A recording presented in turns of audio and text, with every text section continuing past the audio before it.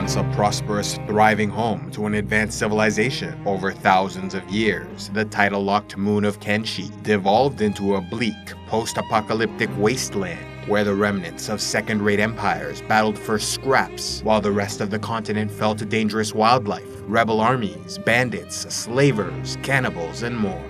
To a poor soul born around the Fall of Bast, looking up into the night sky, they appeared to live on one of two moons orbiting a planet, but so much knowledge was lost, nothing could be certain.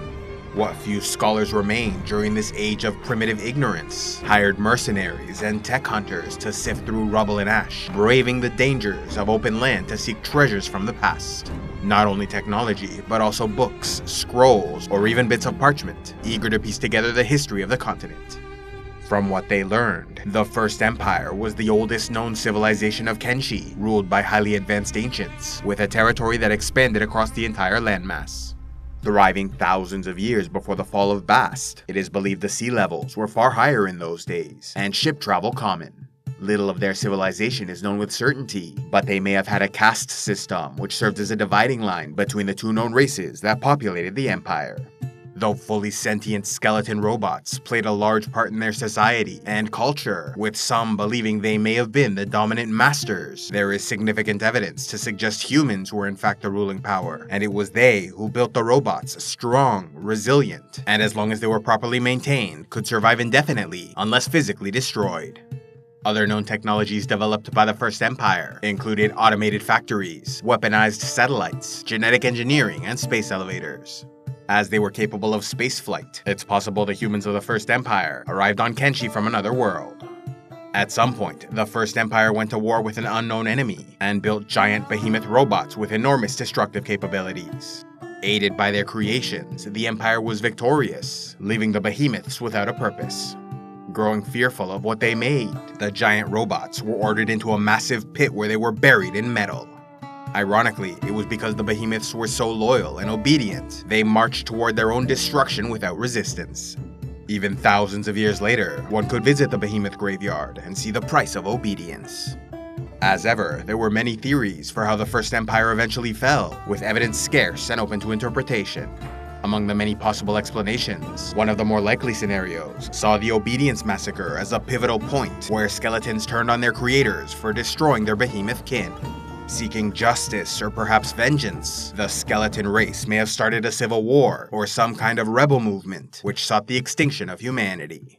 Perhaps they used a superweapon, instigated an environmental disaster, or employed biological weapons, but many died, with some few only spared because an unlikely hero rose to save the human race. Though he had every reason to hate the creators, it may have in fact been Stobe, the last of the behemoth giants, who through unknown means survived the Obedience Massacre.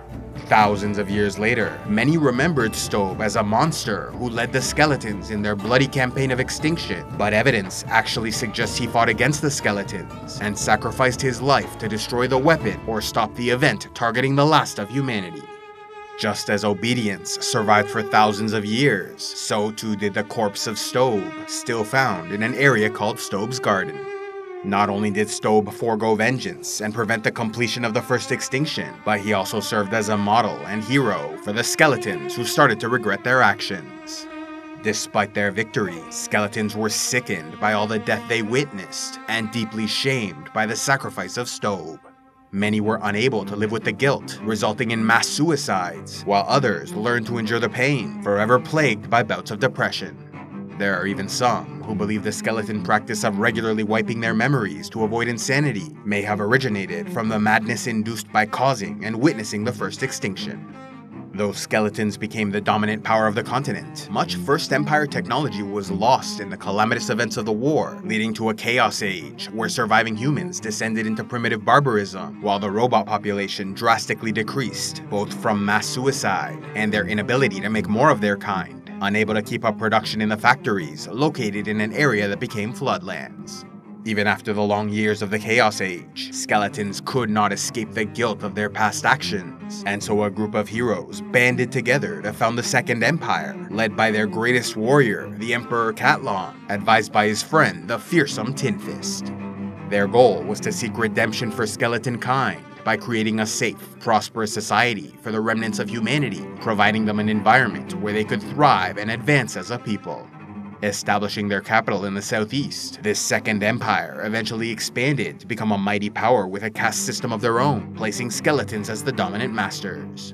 To protect the human population, Cat-lon and his government established a police force and army, which included the legendary hydraulic knights under General Zhang. Though sea levels fell over time, the Second Empire possessed seafaring technology and often sent hydraulic knights to combat piracy, but their fiercest challenge came from battles with northern cannibal tribes. As the extent of the war was unknown, its possible skeletons acted only defensively, or else perhaps the enemy cannibals simply proved too numerous to entirely eradicate.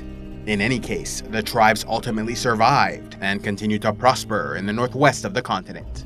Yet even so, the skeletons did so much damage that over 1,000 years later, cannibals still told tales about the terror of hydraulic knights. Among the technological advancements possessed by the Second Empire, they were adept with genetic engineering, and so enhanced some humans with the traits and minds of warriors, so they might serve in a caste of enforcers, possibly acting as a branch of the imperial military. Though Cat-lon's nation prospered for many years, the growing human population started to present larger problems for the government. One of the greatest threats to civil order came from a steadily growing human cult that worshipped Stobe, the last behemoth who sacrificed his life for humanity. As the cult's origins are unknown, it may have started in the Second Empire or earlier in the Age of Chaos, but over time it spread among humans. Yet while this cult revered a giant robot, they also hated the skeleton robots who nearly wiped out their people. Eventually, the name Stobe was lost to history, replaced with Kitrin, and so the cult started interpreting their own history as follows. Long ago, humans lost faith in their great and powerful god Kitrin. Yet when a great calamity arose, they repented and begged Kitrin's help. A merciful deity, he forgave his children and sacrificed his life to cleanse the planet of sickness. Kitrin was then reborn in two forms: Okran, the god of day, warmth and renewal, and Narko, god of night, cold and destruction. In reality, Kitrin was likely Stobe, the good robot who saved humanity, while the hero god Okran was associated with human males, and Narko represented females, skeletons, and eventually all non-humans. Possibly learning from the example of Stobe, much of the cult's early teachings revolved around peace, personal responsibility, and kindness to others. But over time, with so much of their true history lost during the Age of Chaos, the Second Empire cultists forgot that Kitrin, or Stobe, was also a robot, and so associated Okran with humanity, encouraging their more extreme elements to hate technology and discriminate against anyone who wasn't human, considering them potential agents of Narko, including all skeleton kind. Organizing themselves into more of a proper religion, the cultists started to follow a leader known as the Holy Phoenix, who acted as lawgiver and messenger of Okran. Upon his deathbed, the Phoenix declared his spirit would return in the first male child born after his death. It was in this way the second Phoenix was chosen, and this tradition continued for over 1,000 years. Although the exact origins of the rebellion are unknown, at some point, the cultists started creating disturbances and clashing with the government. Seeking to restore order, Cat-lon chose to be punitive and crush these state enemies, sending General Hat 12, leader of the police force, to deal with the problem. Yet his iron-fisted approach only inflamed tensions and further increased the popularity of more extreme factions within the cult, who spread the message skeletons were agents of Narko, hoping to destroy humanity in a second extinction. Though this division caused great harm, Emperor Cat-lon refused to compromise and escalated to using military forces like the Hydraulic Knights against his own citizens in an attempt to eradicate the rebellion. It's possible the enforcers were also sent against the cultists, which may explain why they grew to hate any who were not pure-blood humans, which in their eyes only meant lighter-skinned Greenlanders and dark-skinned Scorchlanders. Enforcers were considered violent beasts who served Narko, which meant mixing with their kind was akin to bestiality. The rebellion went on for centuries, slowly weakening the empire and pushing Cat-lon to new extremes, becoming an oppressive tyrant who increased focus on the military while ignoring the administrative duties required to sustain a prosperous civilization. Nevertheless, the decline of the empire was slow, and roughly 937 years before the Fall of Bast, the Second Empire still had a large territory, including the thriving market town Catch, where the famous Armour King set up shop, remaining at this location for the next 1,000 years. At some point, the cultist rebellion grew so large and powerful, they broke apart from the Second Empire, establishing the Holy Nation in the fertile lands at the center of the continent. Far from his dream of redeeming skeleton kind, Cat-lon only grew more aggressive and tyrannical to the point he started killing innocent citizens while locking human children in cages. Yet while Cat-lon charged forward with his anti-human agenda, the rest of skeleton kind saw his madness and understood how far they strayed from the original plan. Many started to leave the Second Empire, including the Emperor's longtime friend, Tin Fist, who still desired to help humanity, and so went on to become a liberator of slaves and popular folk hero. Meanwhile, Cat-lon's empire continued to decline.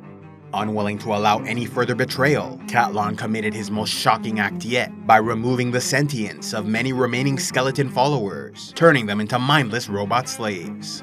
The final catastrophe for the Empire came when a great famine struck, and Cat-lon was unable to find a solution. Desperate to survive, the state dissolved as individual peoples migrated to more resource-rich lands, or else simply ended their association with the Second Empire.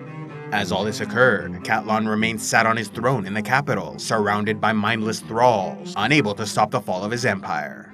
Yet even so, he refused to see the error of his ways, stewing in anger and bitterness for the next 1,000 years. Those few skeletons who were not thralled, yet remained loyal to Cat-lon, formed the Skeleton Legion, continuing to patrol the Ashlands in the name of their mad emperor. Yet the legacy of his reign could be found across the continent, with even their common currency, cats, named after the emperor. With the ruined remnant of the Second Empire bottled in the southeast, the continent once again entered into an age of conflict, as individuals and peoples joined existing or emerging factions which competed for resources. Scattering in every direction, some humans became nomads or formed gangs, while others founded independent realms and settlements like Dead Cat in the north, Mongrel in the Foglands, and the tech hunter cities Black Scratch, Flats Lagoon, and World's End. For those who sought larger states, there was the Holy Nation, including the regions of Okran's Gulf, Okran's Pride, the Arm of Okran, Okran's Valley, and Rebirth, as well as the cities of Bad Teeth, Stack, and their capital Blister Hill.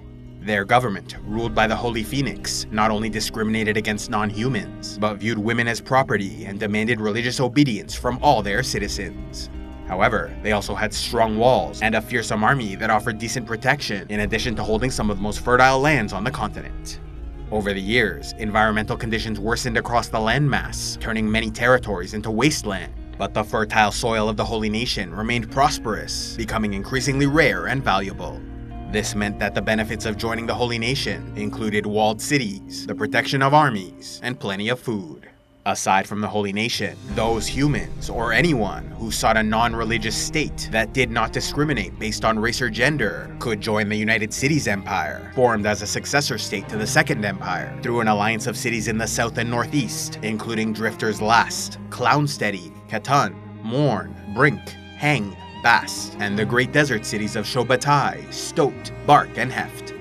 In addition to offering walled cities and samurai armies for protection, the United Cities had no interest in the religion or day-to-day lives of their citizens, so long as they followed the law.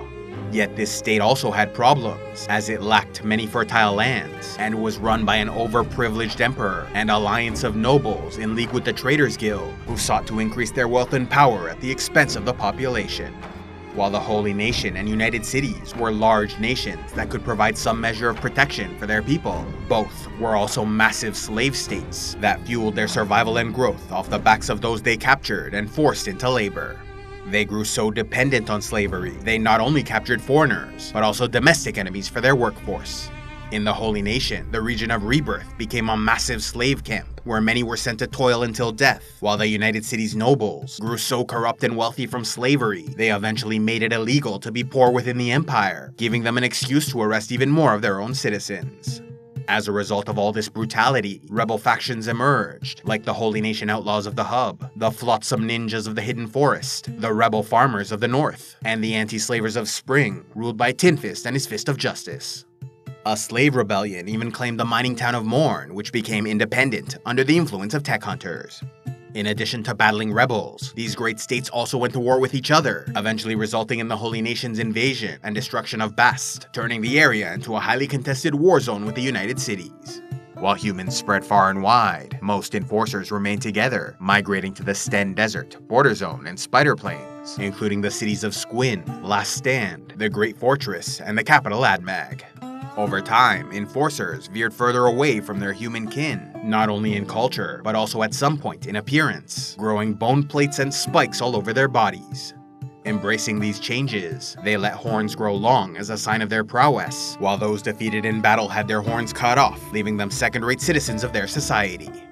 Becoming known as the Shek, the legendary hero Crawl first united the tribes to form the Shek Kingdom, providing the basis for their warrior culture, strict honor code, and philosophy.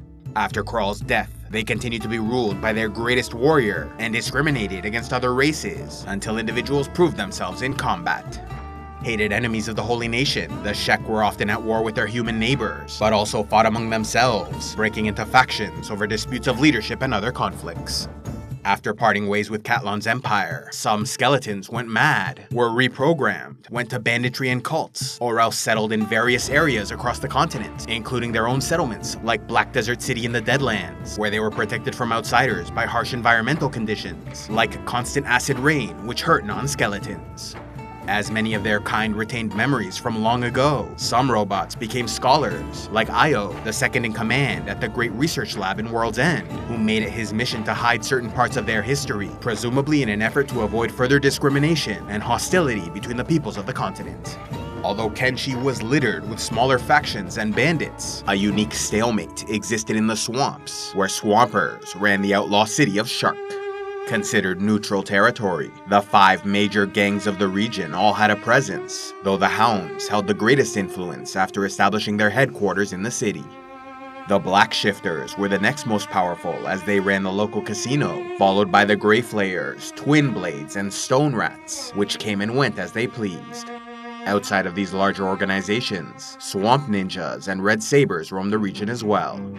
Other larger gangs included the Shrieking Bandits of the Northwest, the Dust Bandits, Trade Ninjas, and Black Dragon Ninjas of the Border Zone, the Shinobi Thieves, who occupy towers in many settlements, the Crab Raiders of the East Coast, and the Reavers, a faction of slavers who wish to overthrow the United Cities government.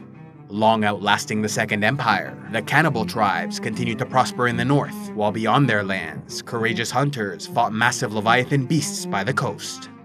As the races of the fallen Second Empire spread throughout the continent, they encountered Hivers, insect-like humanoids who functioned as an extension of the larger hive, run by a single all-powerful queen. Living in vain, Dreg, the Fog Islands, Royal Valley, and Greyshelf, the origins of their people remained a complete mystery, even to scholars, with possibilities that included genetic engineering by rogue elements of the Second Empire, as most skeletons do not recognize them from those ancient days. Or else perhaps they were native to Kenshi, growing larger and more sentient over time. It might be that they migrated from another land, or even came from another world. Individual Hivers were fiercely loyal to their hive, but if they remained out of contact for too long, could lose that connection and become hiveless, forever exiled from their home. These hiveless grew more independent, capable of living rich, active lives, yet even so, they often suffered from depression, as they felt purposeless without a hive. Similar to Hivers, the Fishmen of Cheater's Run and Fishman Island were a relatively intelligent species which followed a king and might also be native to Kenshi, genetically engineered, or anything else, with almost no available information about their origins. Many centuries after the fall of the Second Empire, the United Cities continued as a powerful state, yet suffered a catastrophe when famine struck the southern half of the empire. Although the Traders Guild sent food shipments, bandits and raiders blockaded the roads, meaning only a fraction of the help sent actually arrived. Eager to survive this hardship, the nobility of the South fought to hoard the goods brought in, leaving the rest of the population to starve. As a result, the Red Rebellion erupted, and the streets ran red with the blood of UC citizens. Although the nobility ultimately won the civil war, the Emperor Anzai was killed, leading to the selection of Emperor Tengu as their new leader, a cruel, spoiled, callous dullard who was chosen to act as a puppet for the aristocracy, ruling from the capital of Heft. In addition to battling the farmer rebels, anti-slavers, reavers, and cannibals who constantly waged war on the United Cities, they also faced the wrath of their own citizens pushed too far, like in the rebellion, or else the tale of Luquin, a boy sold into slavery where he was beaten, starved, and watched his family killed or worked to death. After his mother sacrificed her life so he could escape at the age of 15, he was found by a ninja clan and trained as a stealthy assassin. 7 years later, he returned to the Empire and went on a campaign of vengeance to kill a number of nobles until he was finally caught, arrested, and imprisoned in Tengu's vault. In addition to physical punishments, Luquin was forced to write a book in tribute to the Emperor. West of Heft, the Holy Nation continued to prosper, though they were often at war with the Shek Kingdom, the Holy Nation outlaw rebels, the women and ex-slaves turned flotsam ninjas, the cannibals of the north, and at times the United Cities, with the most recent war erupting in Bast, ending a long stretch of peace between these states. At the time of the invasion of Bast, the Holy Nation followed the 62nd Holy Phoenix, raised all his life for the job. He was so devout that at the age of 16, he sentenced his own family to be purged in holy fire. Over in the Sten Desert, King Shagger of the Shek Kingdom continued the legacy of his predecessors by relentlessly attacking their Holy Nation enemies, in addition to waging war against the United Cities and any other enemy that presented itself. Yet this strategy was failing and their people falling to ruin, losing the Great Fortress, the old front lines, and other settlements in the fighting. Nevertheless, he refused to change tactics, and in the end ordered a final suicidal death charge into enemy ranks so they might die as true warriors. But not all were willing to throw away their lives so easily, causing the warrior Bayan to publicly object. To everyone's surprise, Bayan was then backed up by Esada the Stone Golem, a member of the Invincible Five, considered one of the best fighters in the kingdom. Understanding there was only one response to this challenge, Shagger and Esada fought an epic duel, ending in the king's death. Now ruling their people, with Bayan as her advisor, Esada pulled back their armies, made peace with the United Cities, and opened their borders to trade. Though she still valued their warrior code, she was determined to reform their society and ensure their long-term survival.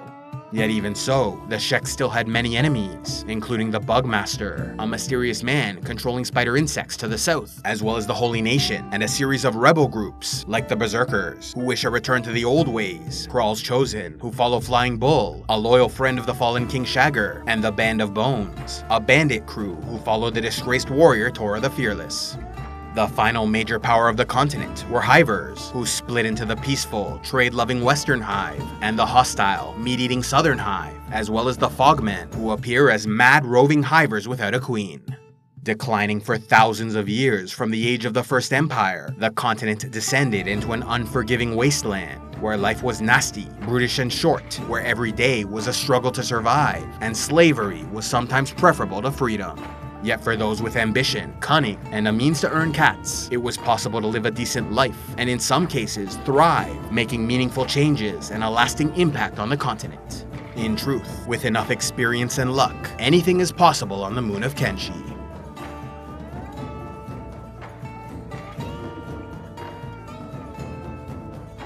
A special thanks to all those who contribute to CivilizationEx, like Daron of House Ashford, Sir Jeremiah Ironside of House Cumsia, Sir Elendil of Numenor, and Fred Heartless, Knight of Iron and Ice.